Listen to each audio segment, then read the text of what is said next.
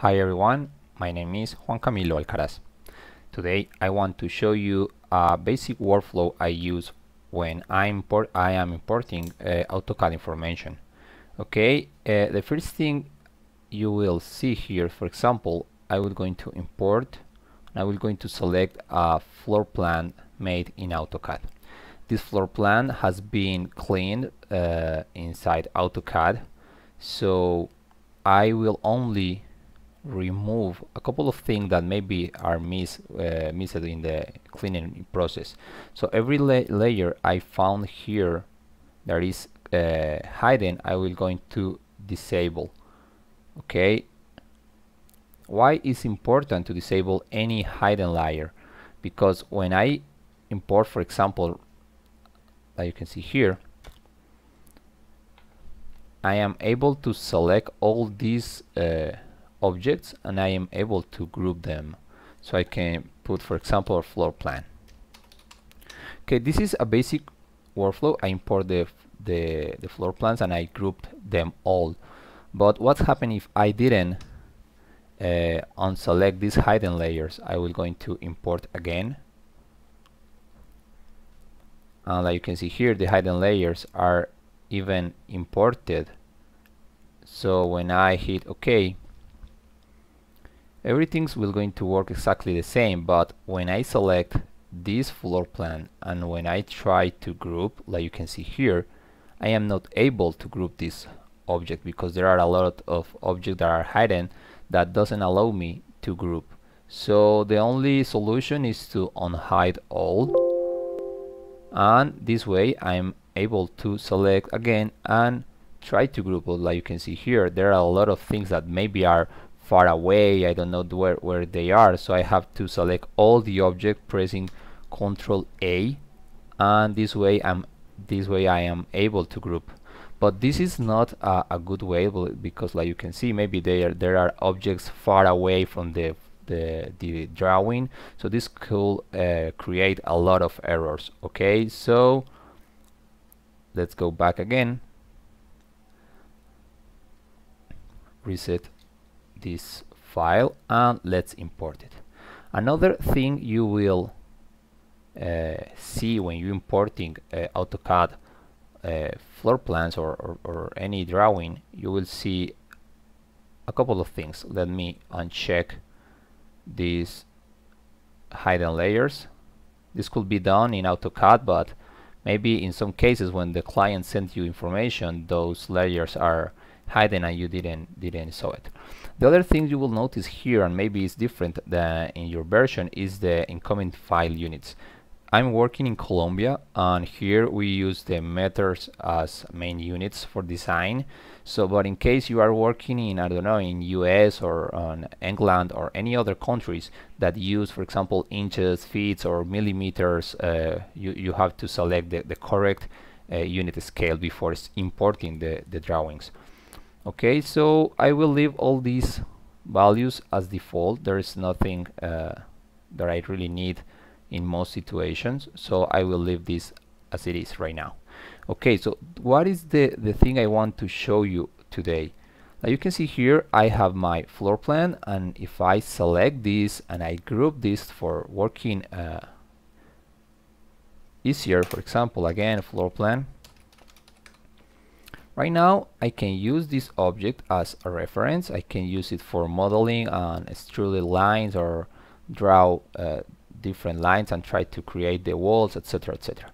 But a main thing that bothers me a lot when working with AutoCAD information is this. When I move to layers, like you can see here, if you are using 3ds Max 2K15 and above, you will have these layers option here, or in case you are using older version, you will see the layers placed here.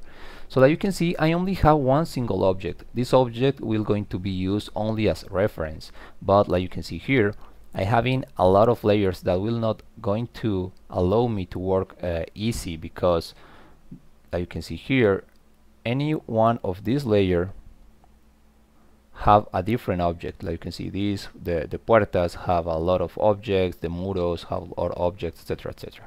So something that I did in some cases is I create a new layer, for example, called floor plan,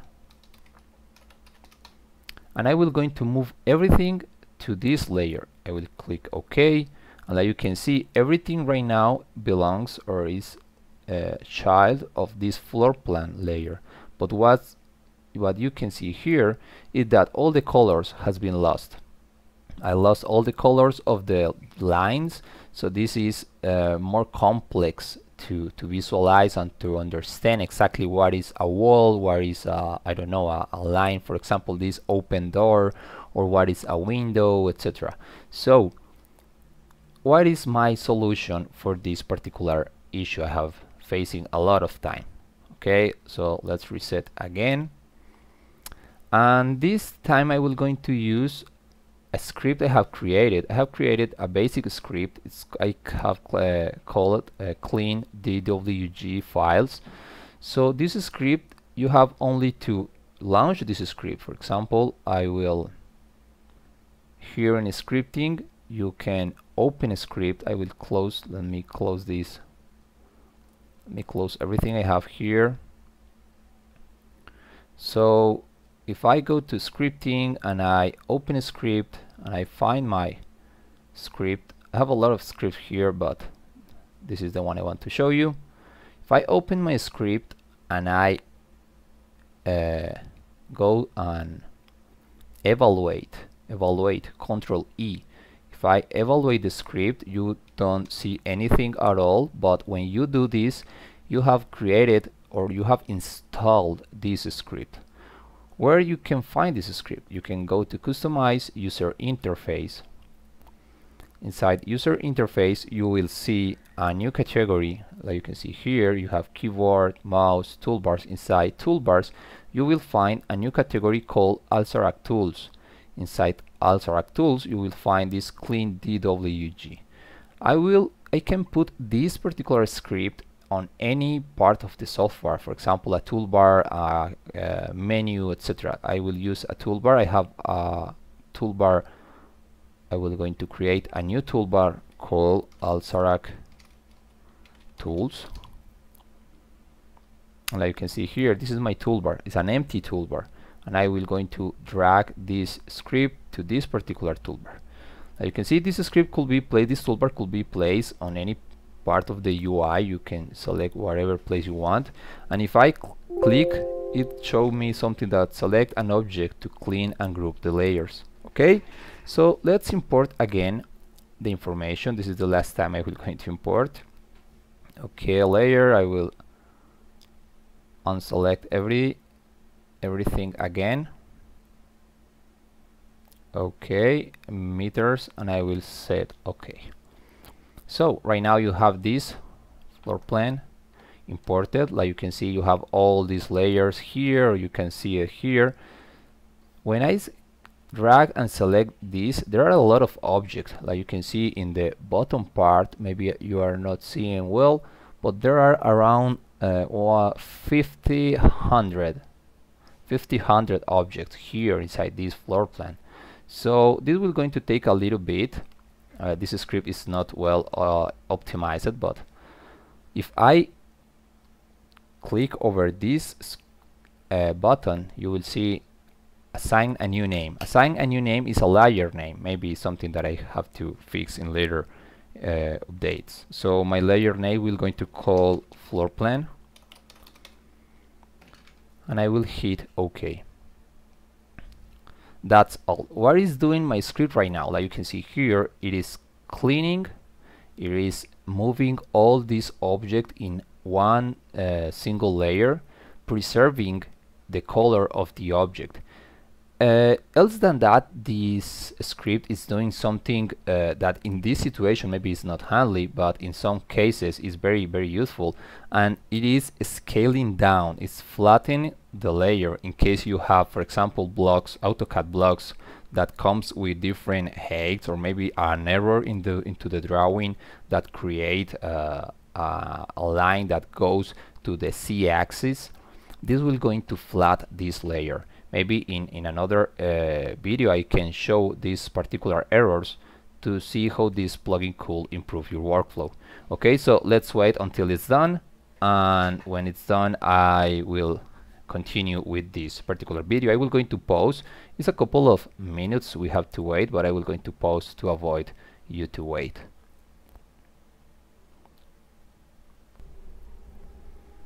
Okay, so let's continue. Like you can see here, now my script has finished the cleaning and flattening and grouping process. So that you can see here, I have right now the floor plan exactly the same without losing any color of the layer. Like I said, this is flat, but the main important thing that you will notice here is right now inside the layers in 3ds Max, I only have one single layer for all the floor plan, and all the other layers that came with the AutoCAD file has been removed. This is very useful in my workflow. I hope you guys like it, and you can download this particular script into the video description. You will find the link. So okay, I hope you like it. See you the next time. Bye.